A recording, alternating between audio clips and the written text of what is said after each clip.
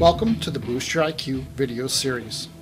This series demonstrates setup and operation of unique features on the Liquid Control's IQ family of registers.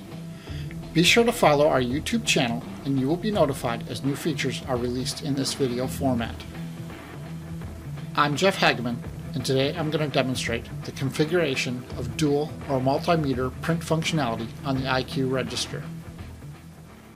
For today's demonstration, we've added an additional IQ register so that we can properly demonstrate all the setup and functionality that is required to implement this new feature. The IQ network feature allows us to take a primary or master register and connect that directly to a printer. That printer can be either a serial printer or a wireless printer. Using a 485 network, we can then connect multiple registers to the master register as secondary or slave registers. Once connected to the network, the secondary or slave register will pass its printing information to the master or primary register over a 485 connection that is made between the master and slave registers. This connected cable comes as a part number from Liquid Controls, part number 84515. In that kit is the cable along with this setup instruction sheet that walks you through the wiring and configuration for the dual meter print sharing configuration. If we zoom in and look at the hardware connection for this feature, you'll see that the primary register, or register 1, is connected to the printer via the normal serial interface cable. This could also be a Bluetooth interface as well, but for this example we show it with the serial connection as the primary connection to the printer. Between register 1 and register 2, or the master and slave register, there is a cable connection that goes between the two registers over a 485 bus. In this case, we're using the port J5, which is COM port 2. This same cable also has an additional 2 wires for networking a second 485 connection in the case that you have a third-party interface that wants to communicate 485 between the two registers. If we zoom down on the same document, you'll see there's a section here on register configuration to enable the dual meter print sharing. This is what we'll follow to demonstrate how to set up this feature on both the master and slave registers. You'll note that this document describes dual meter print sharing. However, this feature does allow for multiple registers to be connected over the same cable connection and daisy chained together to form one link, passing printing through each register off to the master. To set up this feature, I'm going to put each register into the calibration mode so we can access the settings needed to configure the registers. To do this, I'm going to take the bolt on the side of each register and rotate it counterclockwise about 6 turns until the register enters the calibration position. Currently my printer is not hooked up to this chain, so I'm just going to go ahead and hit abort print on each register so that I can access the main menu. Once I'm at the main menu, on both registers I'm going to scroll down to the setup menu and then press OK to access the setup menu options. Once in the setup menu options, I'm going to scroll down to the I/O setup section, and again I'm going to press OK on both registers. I am now in I/O setup screen 104 on both registers. If we zoom in on the primary or master register, register 1, you'll see in I/O setup screen 104 is where we configure all the settings for the primary register. The first thing we do is press the services button. Once we press the services button, we want to make sure that the LCR.iQ network is set to yes, or activated. Once we've verified that it's activated, we can press the close button and go back to I/O setup screen 104. This will enable the feature to set up COM port 2 as our LCR.iQ network.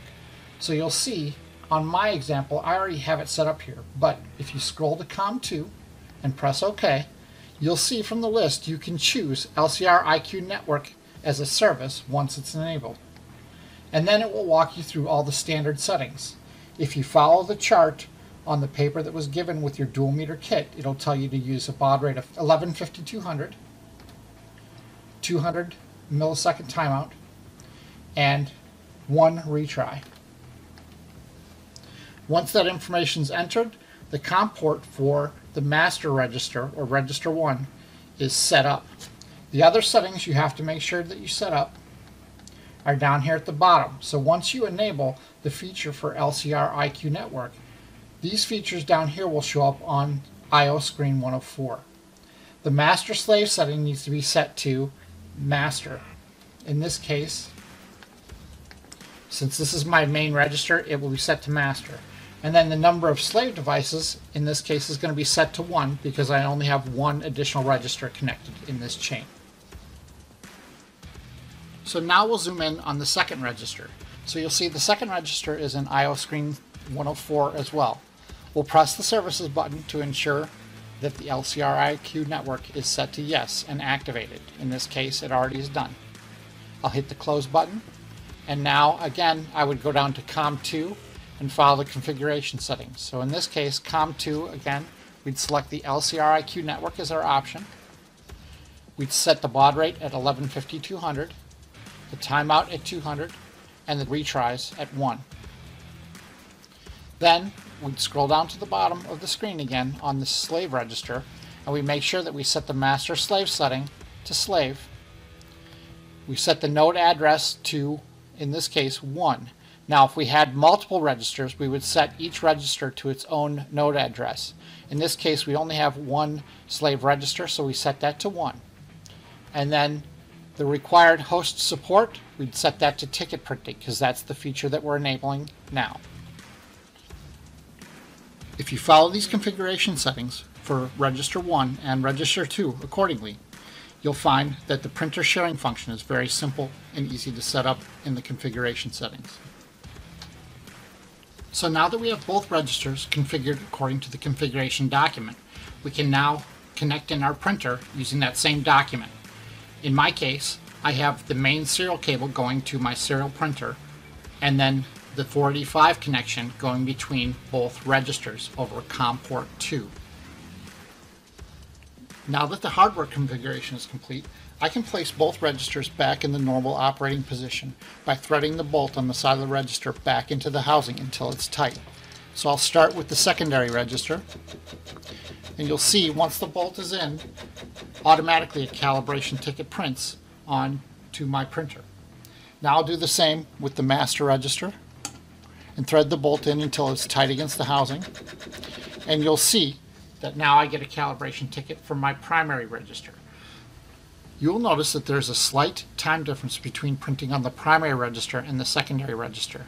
This is due to the fact that information that's passed from the secondary register through the primary register takes a slight bit more time to get to the printer. So now to demonstrate this feature, I'm going to press the home button on both registers to get back to the main home screen for the delivery. And you'll see I have two registers, one configured for gasoline and one configured for diesel. I'm going to go ahead and just do a simultaneous delivery on both registers so you can see this function in action. So I'll press start on both registers and begin a delivery. You can see that both registers are currently in an active delivery. Now, if I wanted to end the delivery and print the ticket on both registers, I can print the first one by pressing end, and then hit end on the second register as well, and then that register will print its ticket. Standard Liquid Control's printing rules apply when using this feature. This means that if you have your ticket required set to yes, you have to print a ticket from both registers in order to clear the register for the next delivery. In this case, if you try to print a delivery ticket from both registers at the same time, the first register will be printing while the second is trying to print, and this will cause an error on the screen to tell you that the ticket is pending. To demonstrate this feature, I'll press start on both registers and start a delivery. And then I'll end the delivery on both registers at the same time. Both registers will try to send their print information to the ticket printer, but you'll see the primary register reached the printer first. The secondary register is displaying a status ticket pending message. And down here you'll see print last delivery ticket. So you can press that and that will print off that delivery ticket for that register. Once the second ticket is completely printed, you'll notice that the start button turns yellow again and you can now do a delivery on that register. Thank you for watching this episode of Boost Your IQ. on the iQ network printer sharing configuration. If you have any other technical questions on the iQ products, please do not hesitate to contact Liquid Control's Technical Services Department. Thank you.